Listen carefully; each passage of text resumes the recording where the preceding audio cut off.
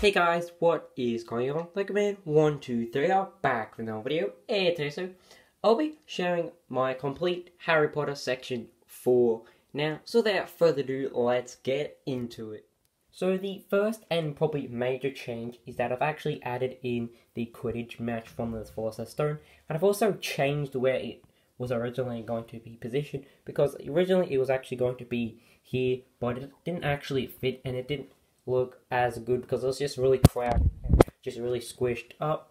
So I've actually moved the two brick heads and Aragorn's lair to the front, and I think it does look pretty nice there. So this set does look pretty good. I like the four houses with their stadiums, the colours and the stickers are great, and then also the play feature and minifigs are a great selection as well. But I kind of wish they maybe included a bit more inside of each of the stadiums, because in the movie Hermione does catch Snape's cape on fire to distract him, but there's really no way of reenacting that in the Lego form. So I have put the little play feature up where the fire part is and Snape is freaking out, and I just added Hermione down here to show like she just came down almost like in an elevator sort of way, like came down and just walking along.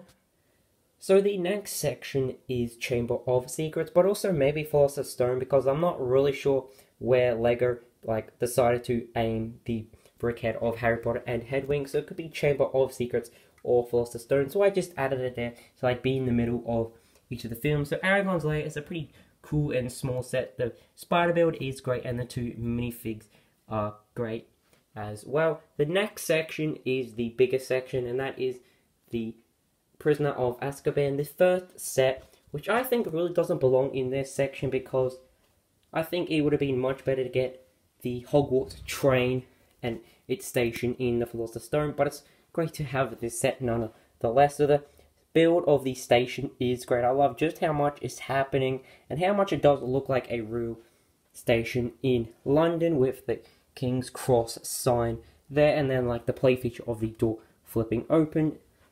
The train build is just amazing. I love just how many details they have put onto it as a real locomotive. I believe that is what the Hogwarts Express is supposed to represent, and then some great stickers as well. The next set is Expecto Patronum. I recently did a review on that, so you can see all my thoughts on that, but just very quickly, it's a great set with some great minifigs, especially the stag with its sparkles, and then the build is pretty interesting with the tree designs, and then the play feature is you could just shoot that by using a stud shooter. And then behind the Expecto Patronum set, we do have the Night Bus. I think it is very movie accurate, and I just love how much detail is both inside and outside. And then the three minifigs you do get are pretty great as well. And then next set is my first Goblet of Fire set. I just love this set, and my camera does not want to focus on it, but I just love this set for the dragon build. I really did enjoy building the dragon. The colors are great, and then the design of it is great. And then I do love the golden egg piece. I think it does look great, and I like how the dragon is chained up. And then the small rock build is pretty interesting as well. And then the four minifigs are great. I believe Victor Crumb, Cedric Diggory, and Fleur Della Law, I think that's how you say it. I think there are three exclusive minifigs in this set, but I don't think Harry is, because we do see him in other sets. And then I do like the build for his broomstick, which I believe is called Firebolt. And then the tent build is actually pretty cool as well. It does have four pretty cool stickers inside, which you will hopefully see in a review coming soon.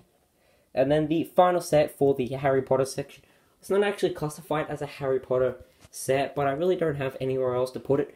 But it is in the Harry Potter universe with magic and wands, so I thought, why not just add it in this section? And that is the Fantastic Beast Lego Dimensions. So I think the build is great. I love just how much is happening in this set with the play feature of it seems to be like an elevator.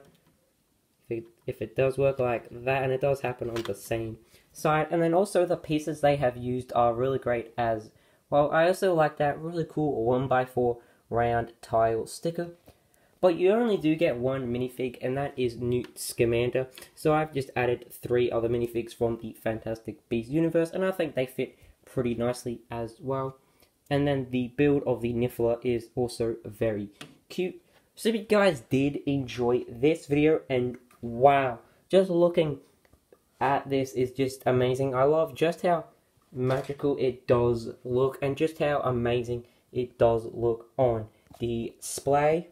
So you're probably wondering, well, if you get any more Harry Potter sets, where are you going to place them? And that is a great question, because honestly I have no idea, because I really want to keep the Harry Potter section in one part of the room, but that may be a bit hard because this section is pretty full. So I'm maybe considering to add them somewhere else, like over here, but I'm not actually very sure because this looks like it's going to run out of room very fast. So hopefully I'll find a good spot for them, or I might just have to seal them for now, which I really do not want to do. So as always, hope you guys did enjoy this video, and I cannot say so. Goodbye!